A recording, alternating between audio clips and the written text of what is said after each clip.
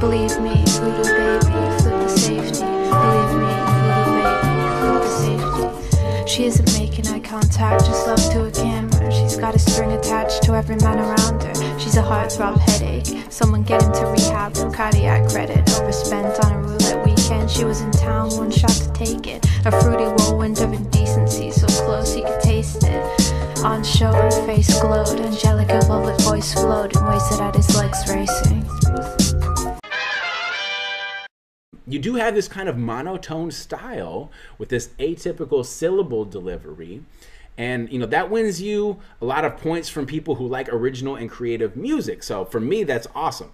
The challenge with this kind of monotone style and atypical syllable delivery, however, is to think about when creating contrast and energy and then delivery and switching it up a bit throughout the course of the song and the song structure might make sense. Okay, that's the challenge for anyone who has a style similar to that. And I would say oftentimes this is feedback I have to think about for myself, because I can often have too much of a monotone style sometimes, especially when you listen to an entire project.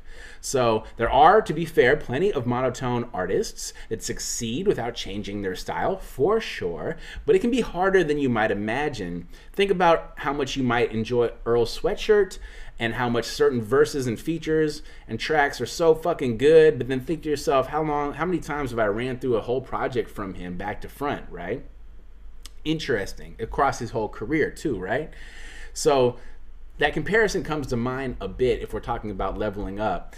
But, you know, I would say also another thing to point out is many successful monotone artists end up realizing this, and they come up with a different energy just for the hook, so it doesn't have to be something you change in your verse.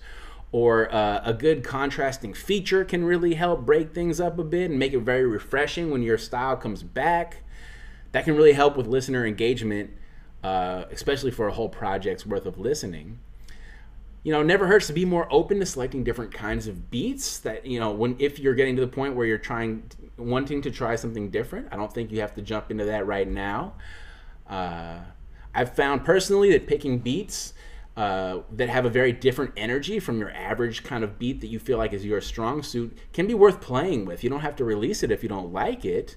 It can be a subtle way to break you out of some of your patterns of delivery that you naturally gravitate towards. Again, I'm just trying to give you an idea. I think everything you've done is great. Nothing needs to be changed. I'm heavily fucking with this song. I'm just trying to point out things that I've learned, you know, just in case, you know.